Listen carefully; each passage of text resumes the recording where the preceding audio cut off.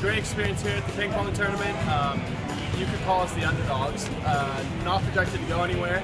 Come in, 2 beautiful matches, win them both, and go down in a real thriller in the quarterfinals. And it really broke my heart, but I still had a great time with all my fellow Pacific athletes and my extremely attractive teammate here. America's favorite ping-pong team. Well, we made it to the second round. We had a very tough loss. What was it, 17-15? 17-15, we took it to the team. Extra time, what do you call it? Extra frames. It was close. We had the chance to win and we blew it. We're really disappointed, but we're going to come back next year. We're going to train really hard.